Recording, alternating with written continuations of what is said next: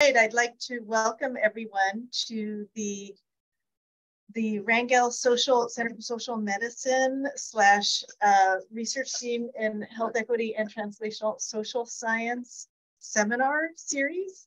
We're very excited to invite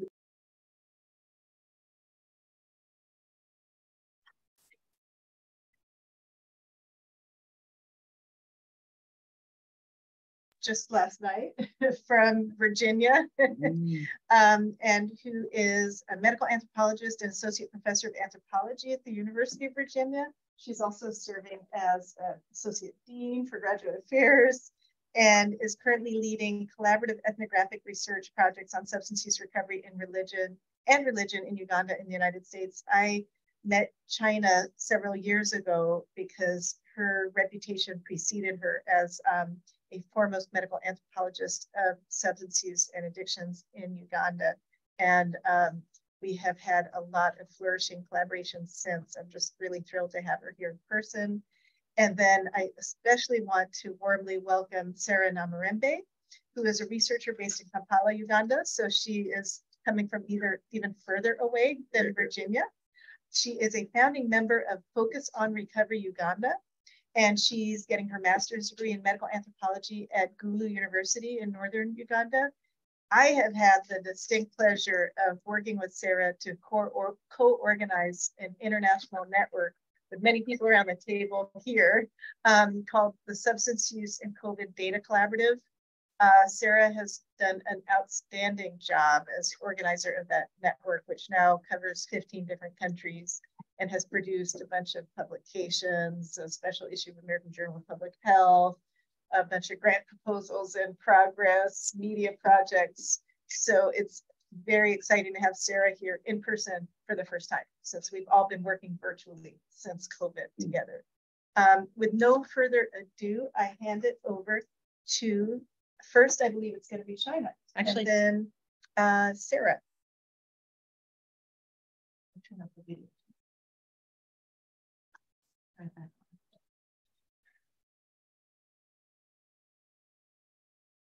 All right, welcome everyone. We're thrilled to be here. We're going to be co-delivering this talk, so there'll be a bit of back and forth. And thank you so much, Helena, for inviting us here today and for all the warm collaborations over the years. So Sarah's going to begin.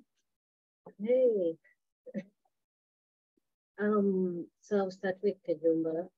In August 2015, our collaborator George Mpanga went to meet a man named Kajumba at his home, just off Entebbe Road Highway. Pastor Andrew had recommended that we meet him so that we might learn something about the people who had stopped drinking through their involvement with church. You Can't Miss Their House is the old one from the 1960s. Pastor Andrew had instructed him. George had in fact seen that old house many times as he passed on this road, not knowing that it was Kajumba's. The house was a big one, and it was surrounded by a very large compound and shaded by palm and motuba trees. The girl collecting water at the family water tank directed George to Kajumba's house at the back of the compound. George had briefly met Kajumba only once before, and at first he did not recognize his face. But when Kajumba stood up, his unusual height made him unmistakable. He was holding a hoe in his hand and a tin of bean seeds at his feet, clearly wanting to get back to his planting. He asked George how long the interview would take. I can only give you 10 minutes today. I want those seeds to spend the night in this soil, he said, ushering George into the house.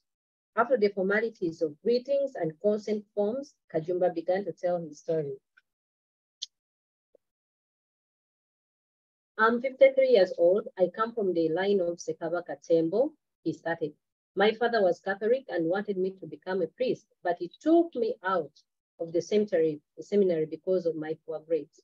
After attending a different secondary school, I came back to the family home and got a job nearby at a garment factory. I was earning well, but then Idi Amin was overthrown, the company was looted, and I lost my job. After that, I started slowly to taste waraji, and it gradually developed into a habit. I had gotten a new job, so I was working, but I was also seriously drinking alcohol, feeling like a youth. I took 5 years, 7 years, 10 years drinking in a respectable way. But when I clocked 12 years, alcohol said, you are now ours. And I began doubling the amount that I took. To get money to drink, I started selling things from the house. I was unmarried and living in the boys' quarters. Eventually, I sold all my clothes. I used to pray for sunshine so that I could wash and quickly dry the only shirt and trousers I had left. Then I saw the beds, the cups, even my fellow drinkers just me away from their group because I stopped bathing and washing my clothes. Eventually, my father locked the house because there wasn't anything left in it, and I was forced to sleep on a stack of bricks that I didn't have the firewood to burn. But truly, how could they let me sleep in the house? How could I fit in a family of the royal clan? Me, who looked like a mad person. My father refused to let me enter the house to eat. But even though my father refused, my mother would sneak food to me when she could. Now I know you say that you don't have much time today. Let's talk about how you quit, George interjected, worried for Kajumba's beans and the fading sun. It was June 1999, Kajumba continued. There was a crusade at the playing field and people singing. As they sang, my heart started to pound in my face. 2 women from the church came over to me and said, come to the gospel and Jesus will free you from alcohol. I answered, give me 1 week and I'll get saved. This wasn't the first time I'd thought about this. My young brother was saved and he was always telling me to get saved. And this was the time when my friends were seeing me as a nuisance and didn't want me near them. I didn't have any money left and I had sold everything that I had. I had begun to realize that my drinking was a serious problem, and I had even told my young brother that I was going to jump in front of a car and kill myself. I had also started having strange dreams that left me weakened when I woke up. The next morning, I went to see the woman at the bar for my morning bottle, as I always did. That morning, I drank and even brought some home. I don't remember what I had sold then to buy that bottle. I went to my stack of bricks, drank and slept. When I drank on that particular day, I woke up at 3:45 p.m. and saw the Lord. I can't say it was a dream, but I saw him. I woke abruptly and I was sweating heavily. In the vision, the Lord was wearing clothes like a caterer. Like a chef, George asked, thinking he had misheard. Exactly. He was up on the wooden stairs and I tried hard to reach him, but couldn't. He said to me, child, you have refused to leave alcohol, but I'm here mending my shoes. For 16 years, I have failed to interpret this vision. It could be that I didn't hear well, but that's what he told me. I woke up again a few minutes later, sweating heavily, and my heart was telling me, go and get saved, otherwise you will die of alcohol. I stood up. As I reached the water tank over there, my young brother, who had got saved before, came. I told him, I'm going to get saved. The Lord asked me to get saved. He doubted that I was serious, but he said, I'll go with you. He went and got his bicycle and drove me until we reached Christian Glory Center. At that time, the road to the church was still narrow and bushy, but Pastor Christopher, Charles, and Andrew were there. Pastor Christopher saw me from 30 meters away and shouted to me, you man, you are really blessed by God. Before I even knew you, George asked. Kajumba stopped talking and started to cry. George stopped talking too, and both men sat in the sitting room in silence for a few minutes as Kajumba's tears streamed down his face. For some time, Kajumba composed himself and continued. Pastor told me you were about to die in just a matter of hours. And it was the truth because I really was about to throw myself into the moving cars, speeding down Entebbe Road. The pastor then asked, why have you come here? I said, Pastor, I have come to get saved. He told Pastor Charles, go and pray for that man. Pastor Charles took me to the church, which was small at the time. Inside the church, we also found a niece of mine, another girl who was always asking me to get saved. When she saw me, her face lit up with joy and said, Uncle, Hank has come to get saved. Pastor Patrick began to pray for me, and that's when I lost consciousness. When I woke up, my niece was still there waiting for me. This was a Friday. Pastor Andrew was the first person who gave me clothes to put on the following Sunday. He also gave me a Bible. I, the person who never bathed, never shaved, realized that time how filthy I was. Something big dispossessed me, and that I found out how dirty I was.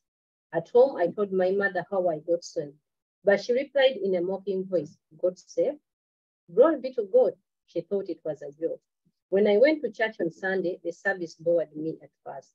After the service, I went to Pastor Patrick and he asked who I was. I told him I'm the man Kajumba who you prayed for. He was amazed. He had thought I wouldn't stick to it, but indeed God had changed me instantly. Higher powers. This story is a testimony. While Kajumba rarely shares it publicly, it's a narrative that it is intended to convince those who hear it that God can heal people and act in their lives.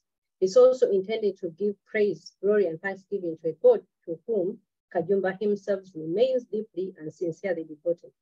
As such, this story would find an easy place at a Christian revival or in one of the many glossy-covered devotional tracts that one finds for sale on street corners and bookshops in Kampala. But what are we to do with such a story here at the start of an academic talk at the Center for Social Medicine? Well, Kajumba's story is indeed extraordinary. It's not at all unusual to hear these stories in Uganda. This is true both in terms of the severity of the difficulties that Kajumba faced because of his drinking and in the way he eventually escaped from those challenges.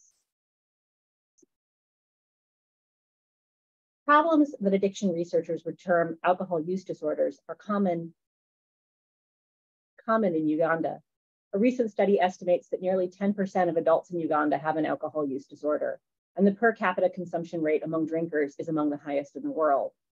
However, as Kajumba's story reveals, biomedical models of these problems and the pathways that might lead towards their resolution are not the only or even the dominant framework for understanding and addressing these issues there. As should already be clear, Kajumba's understanding of his transformation differs in significant ways from the prevailing biomedical models of substance use disorders. Since the 1990s, clinicians, policymakers, and members of the public in many countries have increasingly been taught to think of substance use disorder as a chronic relapsing brain disease, or the CRBD model. Under the CRBD model, addiction is understood to be a problem of individual biology that results from the permanent effects of drugs and alcohol on a person's neurobiology. This model both diverges from earlier stigmatizing models focused on the weakness of will and also replaces earlier clinical attempts to cure addiction through the use of various physical and chemical techniques. Importantly, for our talk today, the CRBD model also casts addiction as a problem that can be managed but never cured. And so while the idea of addiction as a disease rooted in biology might free a person from the stigma of earlier moralizing models focused on the will, the focus on chronicity certifies that one is consigned to something of a life of inescapable repetition, and this too may be a heavy burden to bear. In our forthcoming book, Higher Powers, Alcohol and After in Uganda's Capital City, we explore the affordances of other ways of viewing and experiencing addiction and recovery that diverge from the CRBD model for Ugandans attempting to leave alcohol use behind. In addition to inpatient rehabilitation centers, which deploy this model, we write about herbal aversion therapies, which make use of locally produced plant-based emetics. We explore forms of spirit mediumship practiced by Basamize, who seek to solve problems in their lives by coming into tighter relations of reciprocity with the balubaale spirits. And we study the practices of Pentecostals like Kajumba, who attribute their recovery to deliverance and the action of God in their lives. While the idioms of aversion, possession, and deliverance deployed in these alternative frameworks are at times severe, we argue that they contain within them concepts and practices that point away from the model of addiction as a chronic relapsing brain disease and towards some possibility of release. We look at the methods. So this work draws on 4 years of collaborative ethnographic fieldwork, given our interest in the ways processes of personal transformation play out over time. Most of our efforts were focused on following 21 people who had or were trying to stop.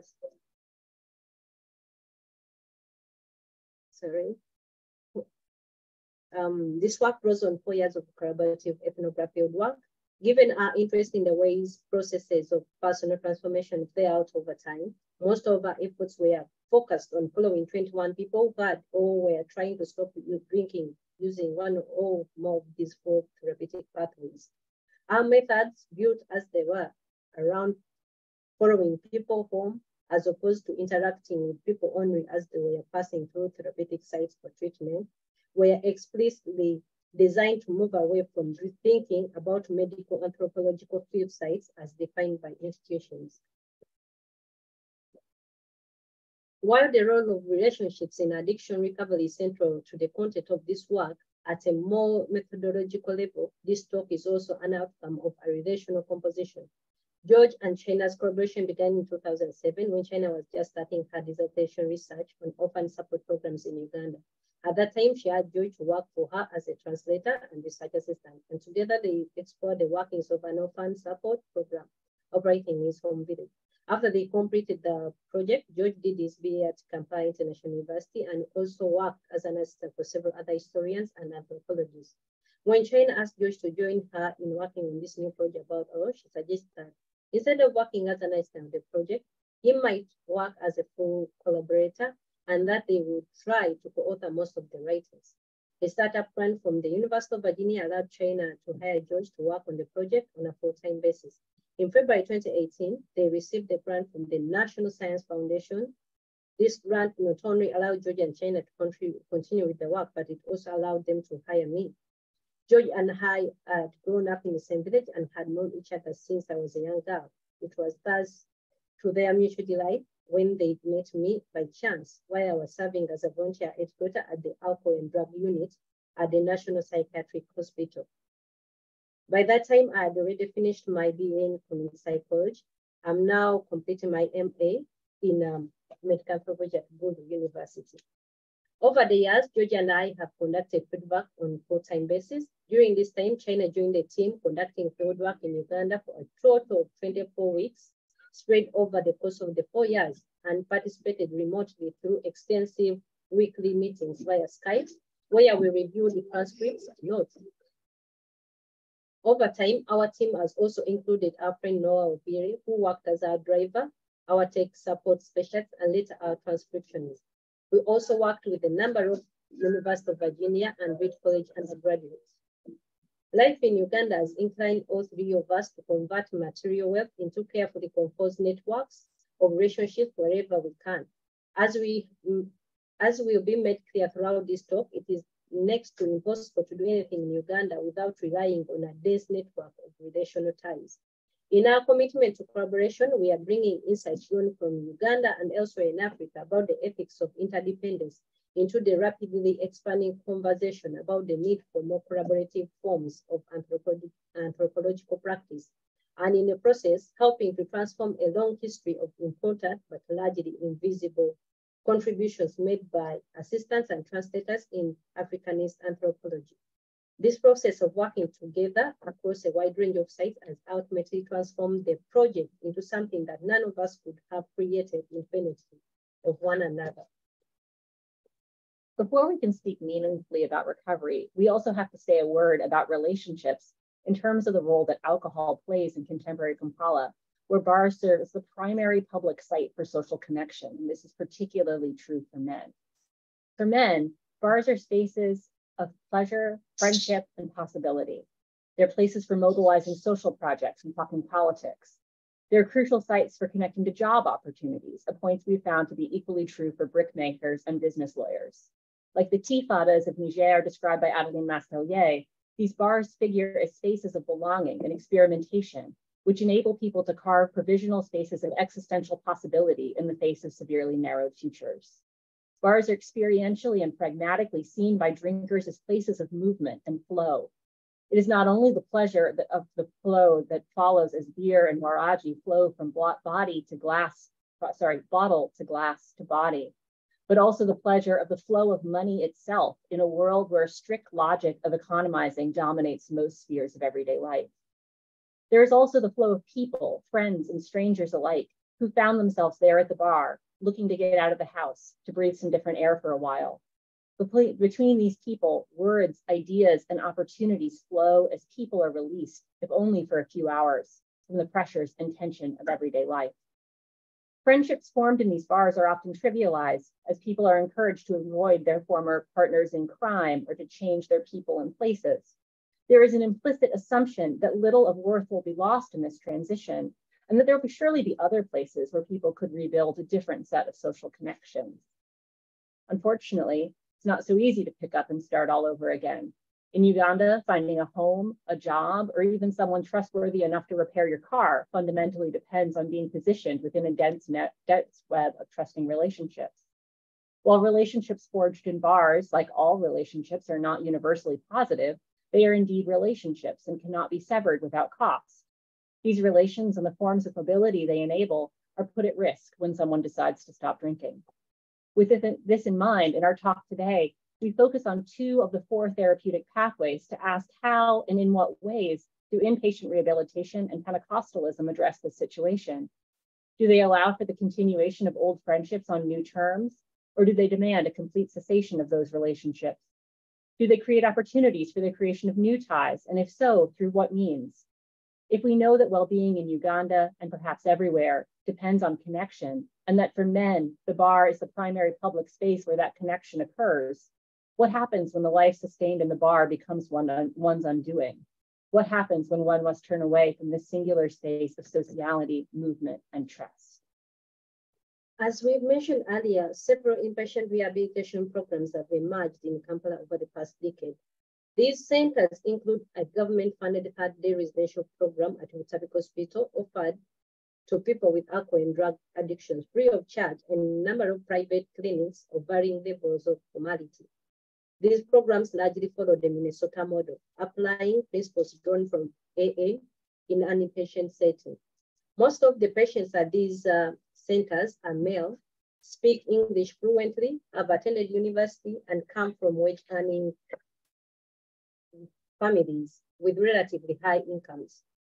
Some former patients from these centers continue to see each other at Kampala's 2 a.m. meetings, and some have gone on to form an NGO dedicated to supporting Ugandans living in recovery. One of the defining features of the programming at the rehab centers and AA meetings in Uganda is the tension between efforts to teach people in recovery skills that will enable them to resist relapse, and the sense that the temptation towards relapse will always exist for them as a result of the ways in which their addictions have permanently altered their biology.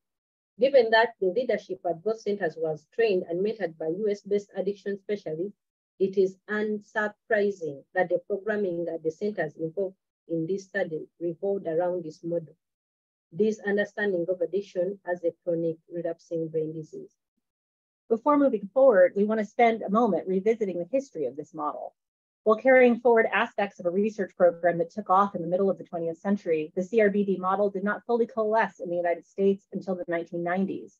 In his seminal 1997 paper, Addiction is a Brain Disease and It Matters, Alan Leshner, who was at that time the director of NIDA, defined the CRBD model, arguing for the urgency of its acceptance by policymakers and the general public, who he argued had the idea that addiction is a chronic relapsing disease of the brain is a totally new concept. In this article, Leshner argued that 2 decades of neuroscientific and behavioral research had shown that prolonged drug use causes pervasive changes in brain function that persist long after the individual stops taking the drug, making the addicted brain, quote, distinctly different from the non-addicted brain. As opposed to earlier models, which Leshner saw as stigmatizing drug users or focusing on the need to help people through the acute withdrawal, the CRBD model sought to reframe addiction as a chronic illness that could be managed but rarely cured. Given the long-lasting effects of drugs on the brain, metabolic activity, receptor availability, gene expression, and responsiveness to environmental cues, Leshner argued that successful drug treatment could result in a significant decrease in drug use and long periods of abstinence with only occasional relapses, but that a permanent cessation of compulsive drug seeking was an unrealistic goal. Since this time, the CRBD model has become the guiding force of most NIDA-funded addiction research in the United States, and has been the model at the center of many landmark articles and special issues. NIDA's call for broad public acceptance of the CRBD model in the United States has spread beyond the pages of scientific journals, with talk of hijacked brains and fluorescent images of fMRI screens flashing across American televisions and informing the curricula on addiction in American classrooms. Patients and their families at rehabilitation centers in Uganda are now likewise instructed that addiction is a chronic disease and likened to diabetes, cancer, and HIV. They are constantly reminded by staff and volunteers that a recovered alcoholist is not a cured alcoholic. There is no cure. You are always an alcoholic, they say. At family Saturdays at the expansive Lakeview Recovery Center, parents were told that alcohol had permanently changed their children's brains and that these changes could never be reversed. Clients in Lakeview classrooms were encouraged to get used to the disease, to remain consistent in their efforts to avoid relapse, and to be constantly vigilant. An addict can never truly be relaxed, the counselor said. Closing a session for new patients at the government-run recovery unit, Sister Nantambi reminded them of the importance of the closing lines of the AA Serenity prayer. Help me to accept the things that I cannot change. It is a journey, remember. Once an addict, you remain an addict, even when you are sober. At times, the mark that was being put upon these characters extended beyond their propensity to relapse. One remembered one of the therapists they had met during their time in a rehab center, telling them that alcoholics were liars. You addicts will do anything. You will lie, cheat, steal just for a drink. While people, and not only people recovering from addiction, do indeed lie, these words reverberate in the social space of the recovery community, where accusations of lying can add to the difficulty of regaining trust, shaping many social interactions.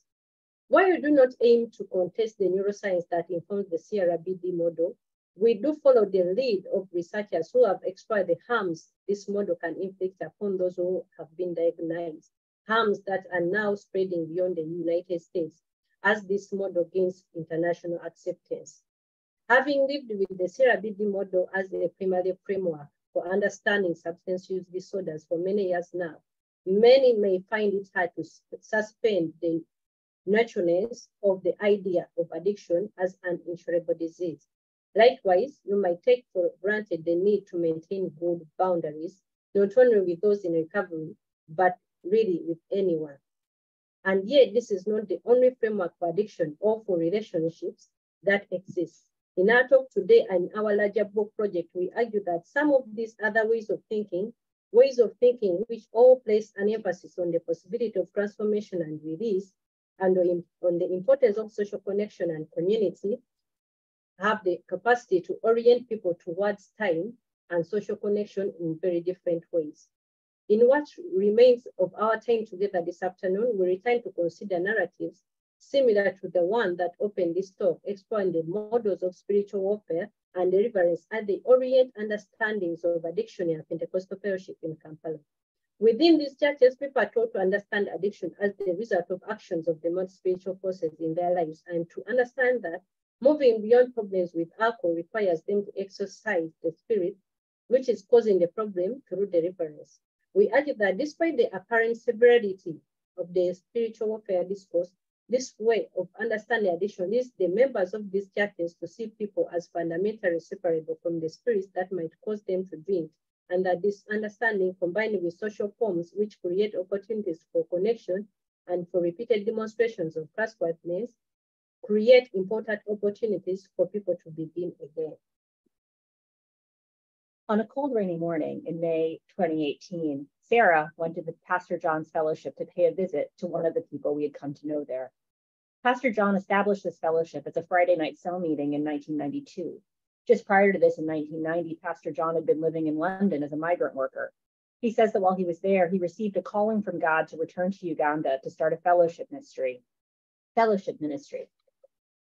Over the next 10 years, the fellowship outgrew the garage where they had been meeting and several other spaces after that. Eventually, the fellowship grew so large that its members decided to construct the building where it presently stands in the rapidly developing suburbs just south of Kampala. It had been a few weeks since Sarah had last seen Richard, but she had heard someone say that he had been assigned to manage the parking lot. Sarah set off by boda boda, and by the time she reached Pastor John's, the rain had stopped and the sun was shining. Being a public holiday, the parking lot was already full despite the early hour. Over the tops of the cars, Sarah could see Richard, tall and thin, in his long green army jacket, army boots, pale blue trousers, and a faded black t-shirt inside of his jacket. As he caught sight of her, Richard smiled broadly. "Praise God, who told you I was here in the parking?" Fumbling with his large black registration book and pen, he tried to find a chair where Sarah could sit. She refused the seat, and instead he handed her the black counter book and blue pen he was using to register the cars. Sarah, today it's you registering. Thanks for coming, he said with a smile as he jogged off to give instructions to the other men he was working with. Left with the book and pen, Sarah tried to follow what she had seen him doing. A car came in and she noted down the license plate numbers, the owner's contact number, and gave the owner a card to be returned when coming to collect the car. Much to Sarah's relief, Richard soon returned and took back his book. Unlike Sarah, who was new on the job, Richard interacted freely and happily with all the people coming in to park their cars. Some were extremely friendly, and it was clear that they had become attached to him. Children came by and Richard played with them, giving one small boy some money to buy lunch. It was growing hot, and Richard persuaded Sarah to sit next to him in the shade. He gave her a mango. From time to time, cars came in and Richard jumped up to register them. Seems like a hard job being out here from morning till late, Sarah said. Yes, but I have to serve the Lord, said Richard. It's through service and humility that he helps me. You never know. Sometimes I even get what I never expected. I've made a lot of friends. Some tip me. Recently, I met a lady who worked at Makerere University. She promised to get me the form so I could go back to school on a government sponsorship. We're now planning for the 2020 intake. Richard went on to explain that on Wednesdays, he leaves Pastor John's to go directly to another church on the other side of Kampala. He only sleeps for a few hours and then gets up early in the morning to join in their door-to-door preaching ministry. I believe God is training me for something big in ministry, for I teach the congregants and I pray with them. Then afterwards, I come back here and resume my work in the parking. As he talked, Sarah was sweating. It had become extremely hot and neither of them had any water to drink. Their conversation was also punctuated by the cars coming in and out. One car broke down while it was coming in and Richard got up to push it. On that morning, the parking lot had been 2 years since the New Year's Eve night when Richard had heard the voice of God calling him to get saved as he was preparing to enter a bar to give a concert and had been living at the church for the better part of that time. As it's true for others attempting to move beyond alcohol by taking up residence at Pastor John's church, Richard has been given a series of small jobs with increasing levels of responsibility and visibility, the job in the parking lot being the most recent. While this job checking license plates in a parking lot might not seem like a big deal, this appointment has given Richard a chance to interact with all the car-owning people who come to Pastor John's church. These people have come to admire Richard's positive attitude and the new system he developed for registering the plates and organizing cars. This small job has given Richard a way of proving his trustworthiness over a long period of time. It has also provided a means for him to increase his visibility too, and relationships with others who might be able to offer a pathway towards other opportunities. And such connections seem to be a vital part in his recovery process. For Richard then, Pastor John's was both the physical place where jobs and opportunities manifested themselves, as well as the source of his belief that God is training him for something big and that orients him towards his work and towards this future.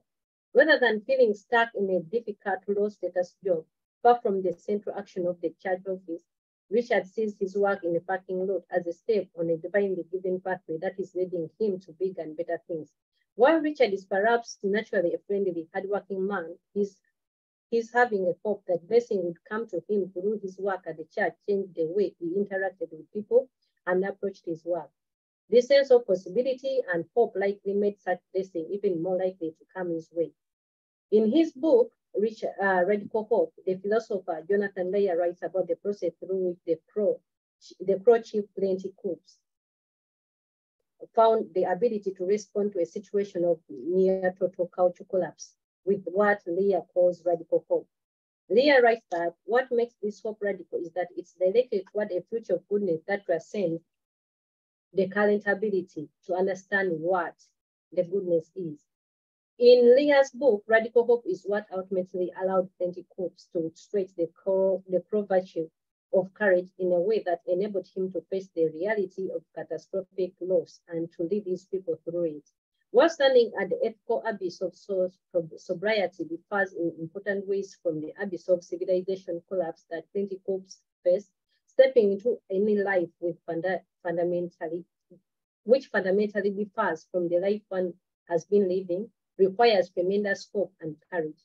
While we want to avoid stretching Lear's concept of radical hope beyond its limits, the means through which both Kajumba and Richard acquired the hope necessary to reach out towards new forms of life was similar to the way Plenty Coups acquired his ability to engage in the form of radical hope that Lear describes.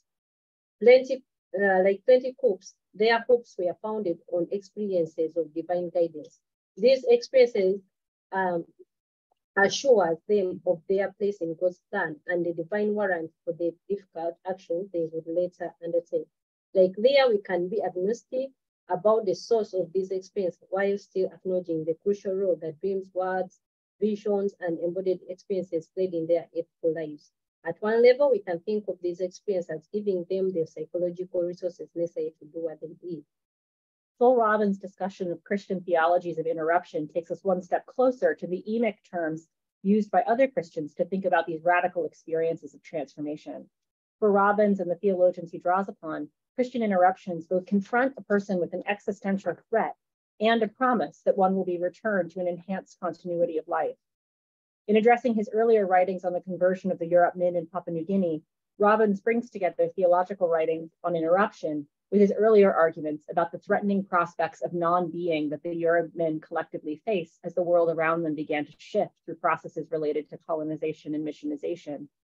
While the endangered ritual prestige that threatened the Europe Min is different from the threat posed by the experiences of despair and isolation that confronted Richard and Kajumba, there is a similar sense of an existential threat serving as the ground upon which God's interruption worked.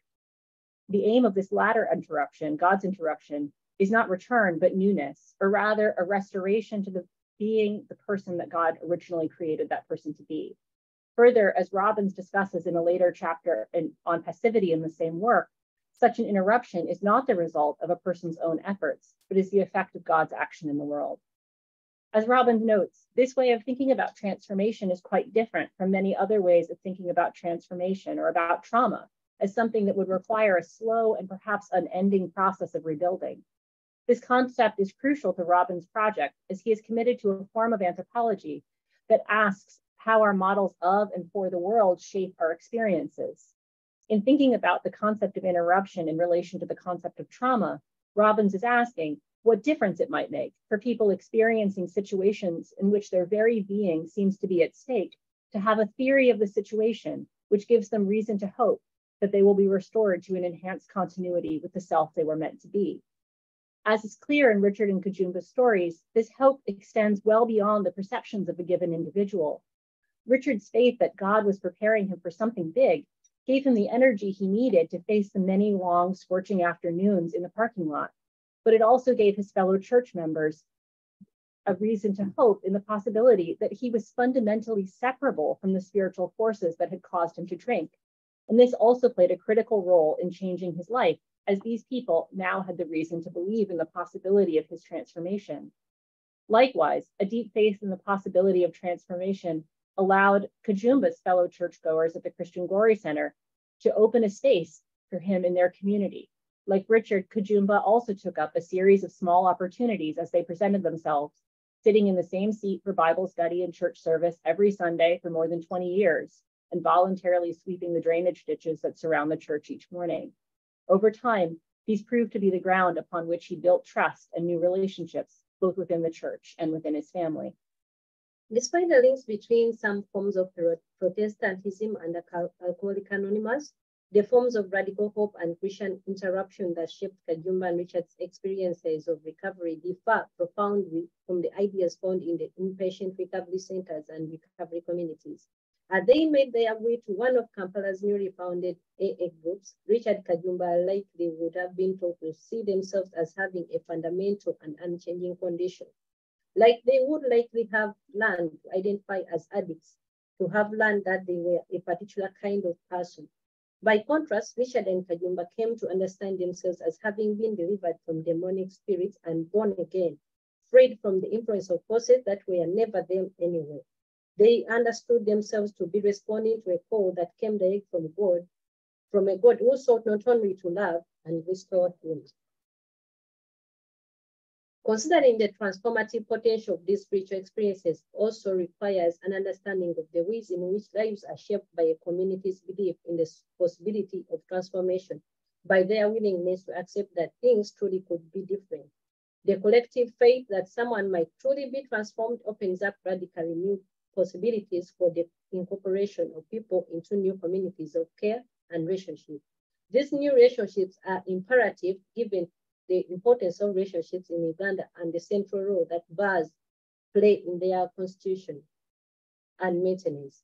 The dense sociality of the church gave Richard opportunities to demonstrate to others just how true this was as he spent his days working in the parking lot. By contrast, Kampala's addiction treatment centers all subscribe to the model of addiction as a chronic relapsing brain disease and deploy this model in ways that inadvertently fosters forms of suspicion and hopelessness, which can make trusting relations and forward movement difficult to achieve.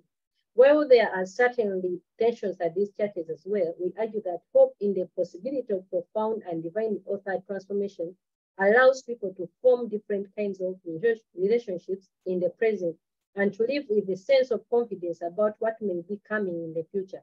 What we hope to have made clear in this talk is that Richard and Kajumba's spiritual experiences and the ties of social connection that were made possible by a shared model of atonement gave them both a profound sense of hope that a new life was possible and a safe and concrete space where that new life could take shape.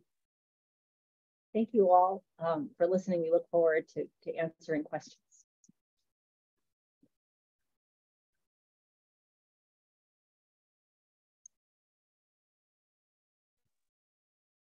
Wow, thanks so much. And I'm echoing. Can you hear me? Those of you on Zoom? Okay, good. I want to thank you again for such a beautifully narrated talk and subtly analyzed. I'm really captivated by the ways that you show how people create their worlds and their worlds create them in a bi-directional way, and the dreams, as you said, dreams and callings and beliefs really make a difference for people's realities. Just really so nicely done. I have asked for anyone who has questions or comments to post them in the chat or to feel free to raise their hands to ask directly. But as people are gathering their thoughts, I'll kick us off. I have a lot of different questions. Maybe I'll just start with this one. It seems that today and before I go any further, there's something I was supposed to announce in the very beginning that I didn't announce, which is that what you heard today comes directly from a forthcoming book by China Shirts, Sarah Nemrembe, and George Makanga called Higher Powers. It's the same title of this talk, Higher Powers, Alcohol and After in Uganda's Capital City. So I just want to put that on your radars. That is coming out in February 2024.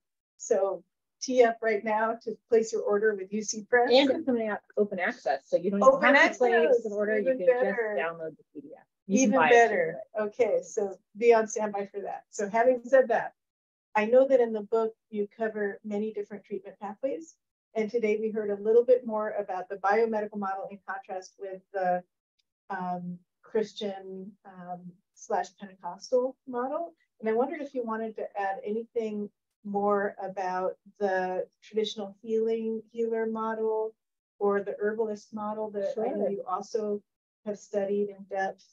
What more have you been able to learn about the social forces or social technologies of recovery from those models? That's a great question.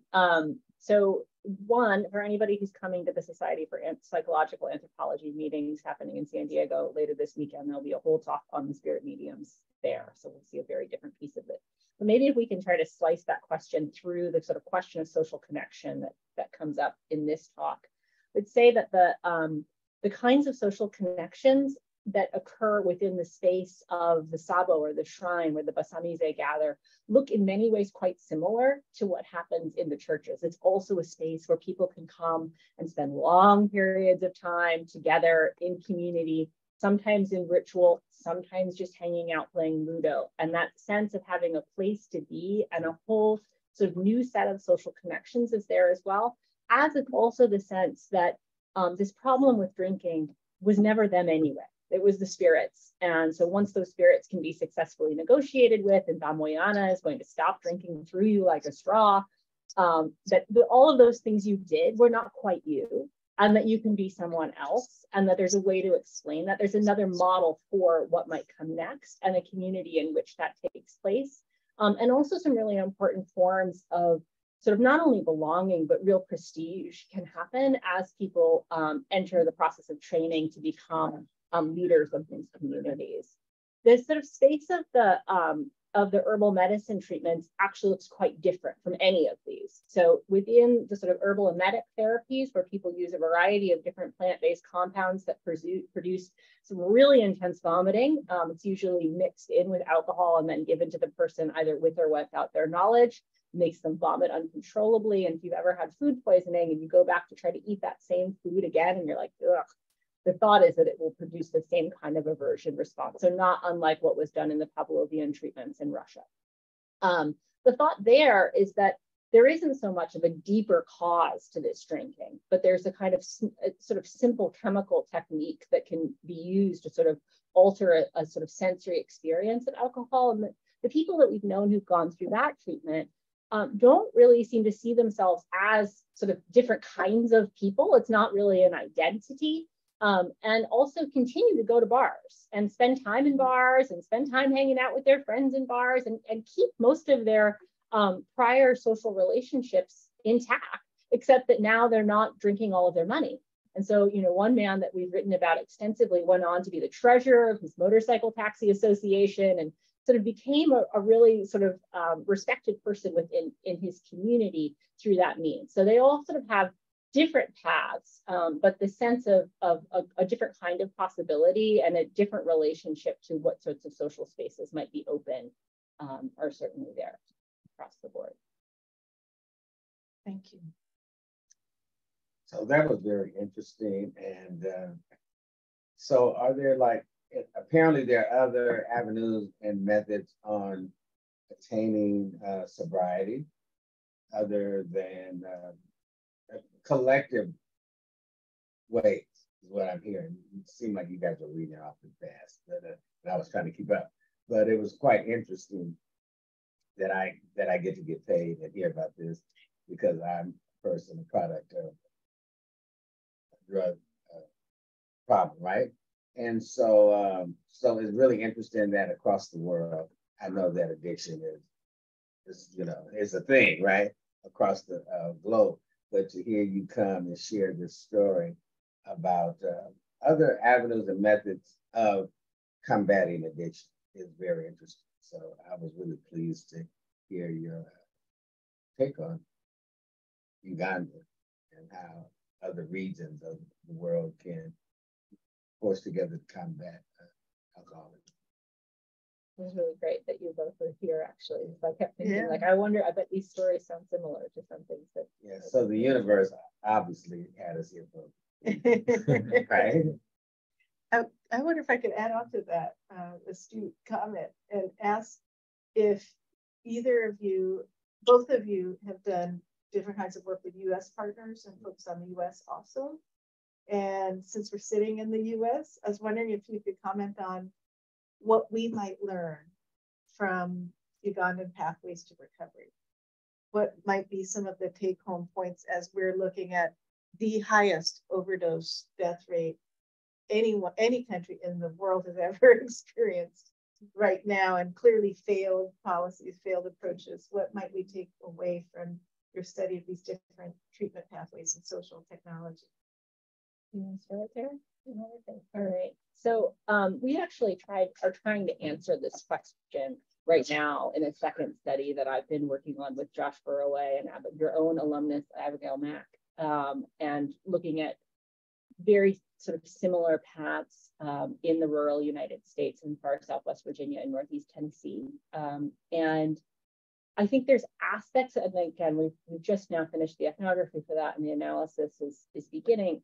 I think that the sense that the kinds of material that we presented today actually look quite similar to what we see in some churches in that area in terms of spiritual warfare discourse and whatnot. That's more true in the Pentecostal non-denominational churches than it is within the kind of neo-reformed non-denominational churches, which are often look quite similar from the outside. And then you get into it and you're like, oh, you're actually thinking about this problem in a really different way. And so having some level of nuance in terms of the different theological models that are being at play actually seems to be really important. So understanding sort of what is the sort of theory of atonement that's at play in this, what's the sort of theory of salvation that's in play in this, changes in some ways what different communities look like. But I would say that, coming back to the importance of social connection there, though many of those churches also provide sort of really sort of dense spaces of social connectivity for people, but it's also really complicated, and opioids and methamphetamine are also not alcohol. And I think that sort of trying to think through that, it's a challenging story, and there's ways in which there's resonances, and then other ways in which things are just difficult and different. I also think that, and Sarah, I don't know what you would think about this. I feel like in Uganda, the ways that sort of an understanding of possession play out have a kind of level of detail to them because there is a long tradition of spirit mediumship. And so a sense of like, it's this spirit specifically, and that can be kind of recognized by an entire community seems maybe a little bit different. And also the residential quality of a lot of these church spaces. So Pastor John's, if you were to go into the sort of main meeting hall, you would find this enormous stack of plastic jerry cans, plastic water jugs, and suitcases. And those belong to all of the people that are actually sleeping on the grounds of that church. And I don't get the sense in most American churches that possibility of a residential, not in an official, like here's your bed and here's whatever, but like that you can go and you can be there, also I think shapes things in a somewhat different way. But I do think like we in part chose these pieces of the project to give today because they are the pieces that are here in the United States. So we could tell you about spirit mediumship and what that looks like, but we're probably not going to be able to revive a tradition of spirit mediumship in the United States in a way that would be meaningful to people. But these kinds of stories are ones that people in the US tell all the time too.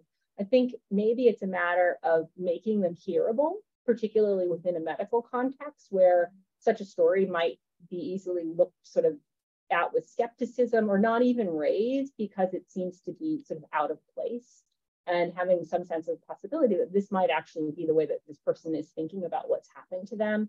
And that could be a really sort of deeply meaningful part of their lives that is not to necessarily be dismissed out of it. I think just like Jenna said, we take home compared to the US, and find that in Uganda, we are highly socially connected in that everything is done like we have this way of togetherness. The social, our social fabric is still very, very intact. Yeah. So now you find that we have to come through for each other. So in these spaces, you find that in biomedicine, we are a bit distant. So even in the hospital, when someone comes in, they are like, you're sick, you're supposed to be that. And you find in these other spaces, these people are embraced, they are loved, they are accepted, and they are not judged. So that speeds up also recovery. They find hope in these spaces, they find love, and that they are given responsibilities and they are trusted. That's why you find that, actually, when you look at recovery in Uganda, you find that people who are recovering so well are in these spaces. So even the other people from biomedical setting, they run to these other spaces. And you find that the people decide to stay in there because they are trusted, they are, there is hope, they're given hope all the time. And that's when I say they are given where to sleep. They are not turned away. Of course, it's a charge, but people come and sleep there and go out and do other stuff during the day. They come. So that alone actually pushes away this bit of homelessness, So they have a space where to stay. In the church, even something the pastor can give them food. Their community is like your brother, your sister. So everyone has to look up to the other than the other side where the people are pushed away. They're like, you're on your own. Even at home where we're sending them, we usually in family therapy, we usually tell them, we used to tell them, you don't have to trust them, they are liars, they are what. So now they go back and they are locked up. And eventually they relapse because they are depressed and they have nothing to do. They can't go back to their communities where they had formed relationships. So you feel like in these other settings, like herbal and what, they go back to the other settings and they are okay, because that's where they get their jobs, they get their connection, they get spouses, they get money. Those are the people they know. And now if we cut them off from those relationships, they tend to delay in addiction and, be kept up in that setting. I think too, if I can just add that the ban on sort of concrete material aid within AA groups, which is sort of part of that set of teachings, that you're here to do this kind of support, but not that kind of support, is also particularly painful in Uganda, where what it is to be in a relationship with someone is to do practical things for each other, is to share money, to share resources, to give jobs, to do these kinds of things. So to say, like, we're here to do this, but not that, really falls in a way that feels cruel at times. And in a way that I think maybe in the US context just feels different, because friendships are different. So I know there are at least 2 more questions and we're almost out of time. So I wanted to quickly put on the table a question in the chat, which is about women. Is this math different for women? And then Iffy, would you like to give a question, and then we'll let the speakers close out? I think he said in the chat that he might have popped off. Oh, okay. Well then, see you in San Diego. okay, so if you had to leave, but now we can ask the question. Maybe you can end with women. I know it's a big question. It's a big question. Thumbnail sketch. Do you want to start, Sarah? You want me to? What exactly is it about? Oh, how this looks differently for women. Both of your examples were men. Yes. Women, in addiction is kind of gendered. I think it's common everywhere, but in Uganda, really, a woman who's drinking is seen as someone, is labeled and so many things in the community, because that's our culture. So now it all happens also with recovery, where someone's seeking care. You find that women will find it hard seeking out care because of the stigma that comes with it.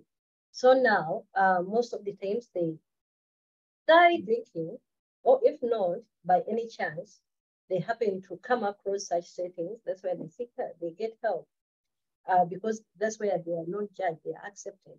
Now, when it comes to the biomedical setting, where I've got a chance to work, you find that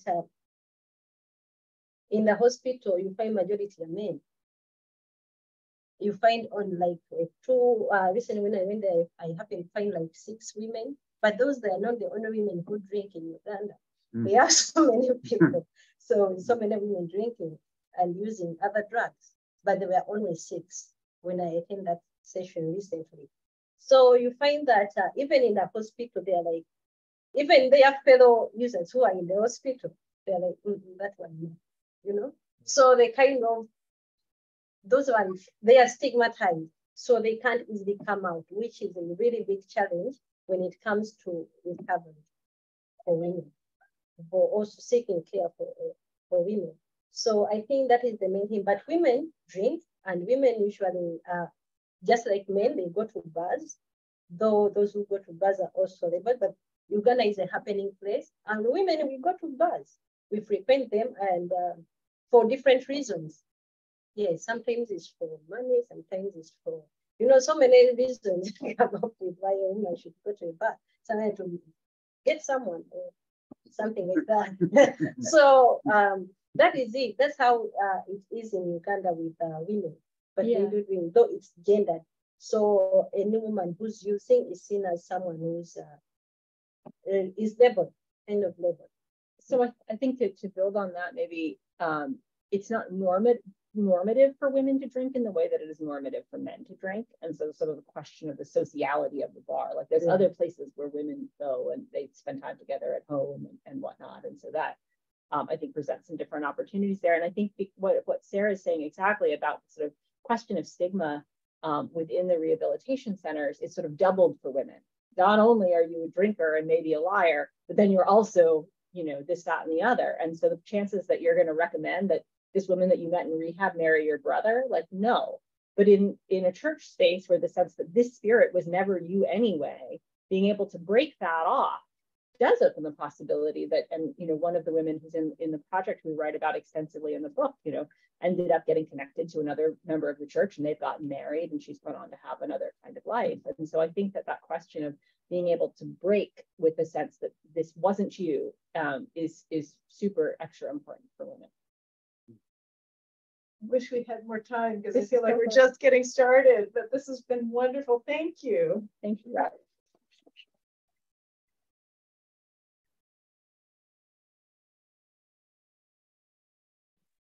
To stop the Zoom link, so I'll make sure that the recording gets captured. Maybe just leave it. Yeah. Is it okay to end the meeting, or? Thank you all for you can end the meeting, but make sure the recording is captured. Thank you. I'm going to make sure of that right now. Okay. Thanks, Ernie. This was the first time we've done a long version. First So you already made some sales here. Free download. Did you have to pay extra for that? We did, which is one of the reasons I do become the associate agent. So like to get ready for working with at UC Press with Kate Marshall. Yeah. It's been fabulous. Is it in the public anthropology series? No, it's in the Luminous Open Access series. Will you guys take cupcakes? That's interesting. You know what? I had three so good, and then they was they don't